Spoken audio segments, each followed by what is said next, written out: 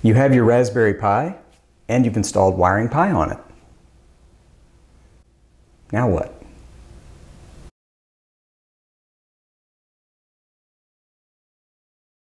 Hey everyone, Steve Perry here. In this video, I'll show you how to run the GPIO utility, which is included as part of the WiringPi distribution. It's a really cool tool you should familiarize yourself with if you're going to write software that uses the Raspberry Pi's GPIO pins. Here's what you'll see in the video. The GPIO documentation, the GPIO readall command and its output, and GPIO blink to blink a simple LED circuit. To demonstrate GPIO blink, I'll reuse the LED circuit from part 1.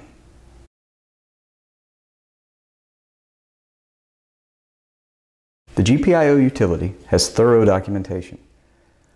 The WiringPi.com website has a set of reference pages that tell you all about the different options you specify when you run GPIO, along with examples of how to read from and write to the Pi's GPIO pins. GPIO can even control the Pi's internal pull-up and pull-down resistors. Of course, there's always the man page. This is the canonical reference to GPIO, and as you can see, is quite exhaustive.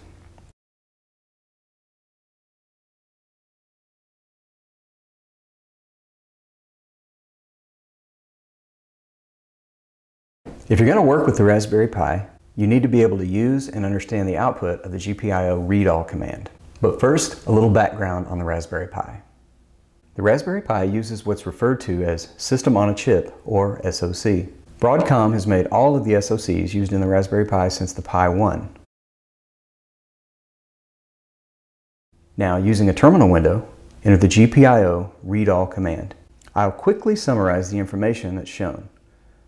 The BCM column refers to the Broadcom SoC's internal pin number. This is the same pin number you'll see on the expansion board. I'm not really sure why that is.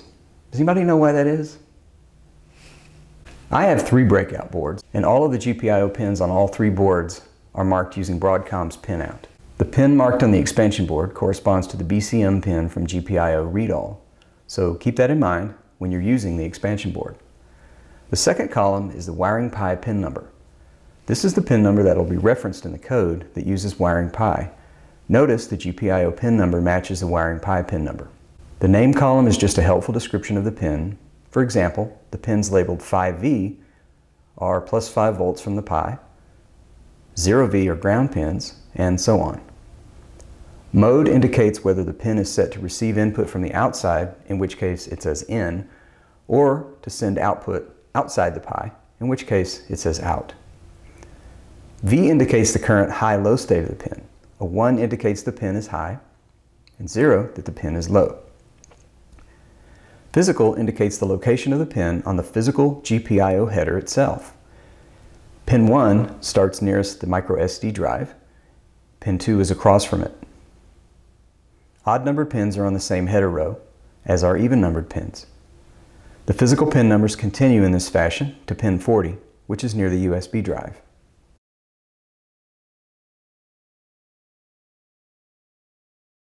I'd like to show you another command you can execute with GPIO called blink. Remember the simple LED circuit from part 1? I'll show you how to make the LED blink by hooking it up to one of the Pi's GPIO pins and telling the GPIO program to blink that pin. Blink just means on, off, on, off, on, off, on, off, on, off.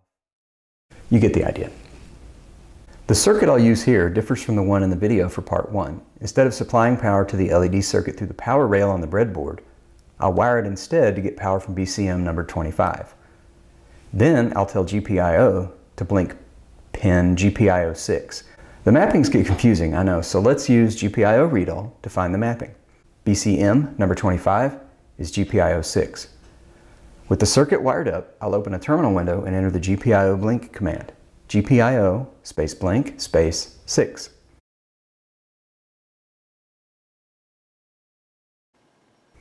And check it out, the LED blinks about once every second.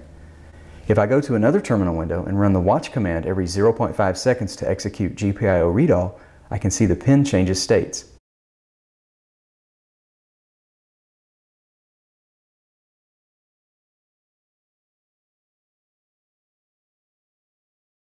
And that was a quick look at the GPIO utility. For more information, make sure to visit Gordon Henderson's GPIO utility documentation. A link to the documentation is in the video description.